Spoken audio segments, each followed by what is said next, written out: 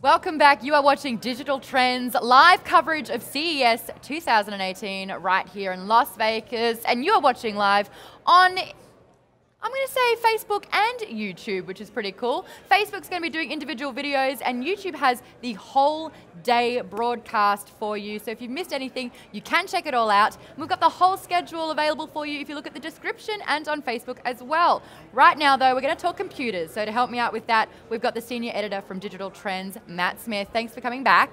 How's it going? Good. Processor talk is happening now with AMD. And to talk about the latest here at CES, we've got Mark Papermaster, who is the Chief Technology Officer and Senior Vice President of Technology and Engineering of AMD. That sounds like such an impressive title. What is it exactly that you're doing with AMD? So with AMD, my role is running technology, and what we're about at AMD is really creating the engines that sit underneath the covers of your day-to-day use of, from personal computing, gaming devices, game consoles, to computers that are behind the walls, up in the cloud, powering many of the functions that you use day-to-day. So Mark, I wanted to talk to you about, you just mentioned all those different devices that your processors go in. Mm-hmm. Something very serious that happened over the last week was the Meltdown and Spectre exploits, and that sort of came to light, and a lot of people are worried about the security of the processors. Mm-hmm. Can you explain a little bit about how that is impacting AMD and what AMD is doing? Sure. Well, the exploit that came up is leveraging a way that really all modern processors use to get more performance. The technical term is speculative execution. And it affects, again, any modern microprocessor in a high performance region. So AMD worked with the industry as we became aware of this last year. It was a concerted effort to make sure that we understood the exploits, and all of us, where we could collectively, or obviously it affects every chip implementation differently, so together and individually to attack this threat. I could describe, it may be helpful for the listeners to understand a little bit about these variants. Yeah, go right ahead. I think that would be very helpful, because I think there's some confusion about how they differ. Yeah, because there's been a lot in the press, and so you'll hear about these two different types.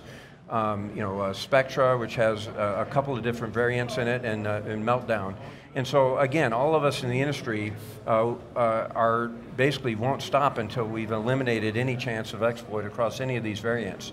And in AMD, we're the same. And we have, because of our implementation, the Meltdown was not applicable. But on Spectra, those variants underneath there were in fact applicable. And what we did with the first variant was we worked with the Linux, the Microsoft, the OS operating system developers and to make sure that there could be a software patch that frankly eliminated that exploit. And then on the second variant of Spectra, it's quite complex. And so what we've done is we've looked at where there's been learning across academia as well as industry here. And again, what we've done is positioned through cooperative efforts, what you'll be hearing coming out from us in the next couple days is how whether, based on the microarchitecture that you have, the chip that you have from AMD, whether you're okay as is or whether you might need a software or microcode download. But again, in all cases, we won't stop and the industry won't stop until we ensure any of these type of bad actors trying to get at in your data inside a microprocessor are thwarted. So for our readers that have an AMD processor, what is it that they should be doing right now or looking out for right now to fix the issue on their system? The biggest thing that I think everyone has to do and think about in computing, you're always seeing a note about, oh, there's a new operating system update or some type of a software microcode or a BIOS type of update you might need. And oftentimes you're busy and you might sort of ignore that and think, I'll get to that down the road. What I would urge folks is pay attention to that because you do want the latest updates. The thing about security is it's a constantly evolving landscape. And again, we're all working to make sure that we tune the software and microcode on your computers so that they're always up to date. And whatever we learn, we react, we put out protection against it. So that would be my recommendation. Download those updates. That is good advice. You know, that's something, we get questions about that a lot at Digital Trends. Some people don't want to update their device because they're afraid it's going to break something, and I understand that, but that's really the only way to get the latest security updates. You have to update your device. That's right. Now, moving on to new things from AMD, there was quite a few things announced actually recently, just before CES. One of the things that you announced was the Ryzen for mobile, or more specifically, you had Ryzen 3, a more entry-level component that can go into laptops in a more budget orientation. So talk a little bit about that. What are you getting with Ryzen 3 in terms of both the processor and also, of course, the GPU side? Absolutely. Well, starting with for those not as familiar with Ryzen, we had been working at AMD for really the past 4 years on developing a new state-of-the-art competitive x86 processor that could compete across the full range from entry level to the highest performance. And so we did launch that in desktops in spring of 2017, and it's been successful, rolled out across the channels and desktop. And then there is the Ryzen 7, the highest end, the Ryzen 5, and then we did roll out that Ryzen 3. So that completed that lineup right down through, across all the performance levels across desktop. And what was really exciting at the end of the year is we took that Zen core that was in our whole Ryzen lineup, and we took the Vega graphics, which we had rolled out in standalone, highest performance, discrete graphics processors. Those are, it's Vega's used in the iMac with the 5K. It's used in the highest end type of gaming rigs that people use. We took that same base Vega graphics, merged it with that Zen core and Ryzen, and put those in Ryzen Mobile, launched it at the end of the year. And so what you're seeing is the most powerful ultra-thin laptops coming out with Ryzen Mobile. Started in November, HP, followed by Lenovo, Acer, and you'll see more of these notebooks coming out just in the coming months here. What kind of price points are you hoping that your PC manufacturer partners will be able to hit with this Ryzen 3 chip? Well, when you look at just, you can first just go to the e-tail sites and look at purchases of components above $100, right? And so it's affordable computing, but high performance computing. And what you see is AMD in North America rose to 40 to 50% share of these processor components. We haven't been at that share level on those e-tail sites in years. So it's a big statement of the momentum we're building behind Ryzen. And in fact, the customer satisfaction's been very high. In fact, if you look at the verified purchases on these e-tail and retail sites, we're actually above the competition. So Ryzen's being very well received. It's hitting, a need for high performance computing at more affordable prices. And with the Ryzen 3 Mobile, that is not a chip that's going to be able to run everything at max detail or anything like that, but it can run a fair number of games. Can you give a few examples of popular titles that you could get on one of these sort of entry-level Ryzen 3 systems? Well, that's what's really exciting about it. I mean, you can run, we've taken leading edge games and we've run against it, and this is what we know to do. Because we're a CPU and a GPU company, we've got, hundreds of engineers who are designing that integrated, it's all on one chip. Ryzen Mobile is an integrated CPU and GPU capability all on one chip, very, very efficient. And we can run leading edge game titles up to 50 frames per second, which is just unheard of on a single chip. So yeah, you can actually run what's called AAA games, which are, excuse me, are the top rated games, high performance games. Now, speaking of graphics, there's something else very interesting that's come up lately, which is a collaboration you're doing with Intel. Sure. And there's actually an Intel processor that's going to be, I believe it's around the March time frame that's coming out, and it is joined with Radeon Vega graphics in order to make a very nice, well-balanced overall package. So I'm sure that a lot of, especially AMD fans, are probably, when they hear that announcement, when they hear about that, they're probably like, whoa, like what is happening? Like what's going on here? So, can you explain like what is AMD getting out of this collaboration with Intel? You're, a company that's been seen as sort of an arch rival in the past. Yeah, well, the very nature of electronics industry, you've heard that phrase, Matt, many times, co-opetition. Why do you hear that? Because it's the nature of our industry. So we're in CPU and GPUs. We'll sell our CPUs standalone, our GPUs, graphics processors standalone, or we'll put them together. When our CPUs standalone, we want it to go everywhere, and that includes with competitor graphics.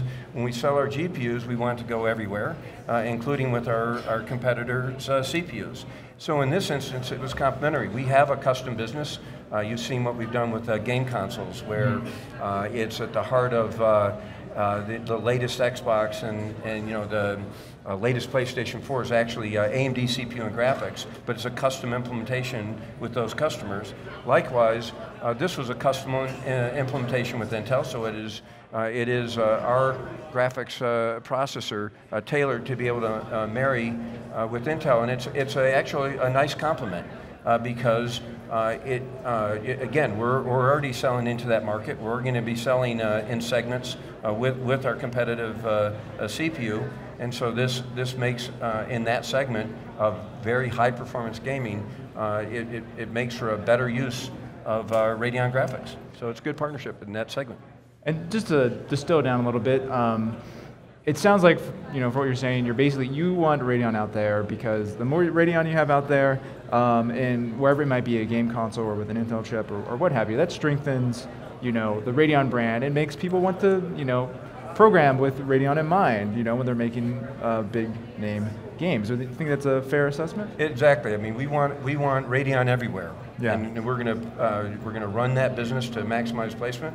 Of course, we want our CPU everywhere, and we're going to drive that business to maximize its placement as well. And there's two versions in terms of the graphics side of it with that Intel with Vega chip. Yes. One's got 20 compute units, one has 24 compute units. Is that right? There's always a range. I mean, Intel will talk about the specifics of the product as they roll it out, but was quite common is to have a different range of graphics. Compute options that are enabled for different product SKUs. What kind of performance levels are you expecting to see out of the graphics chip on that, in terms of like relative to chips we've seen in the past or competitors like the NVIDIA GTX series? So our AMD graphics roadmap, our Radeon roadmap, what's very exciting about what we rolled out in 2017 and the enhancements that will be coming in 2018 is we brought AMD Radeon competition against the whole stack.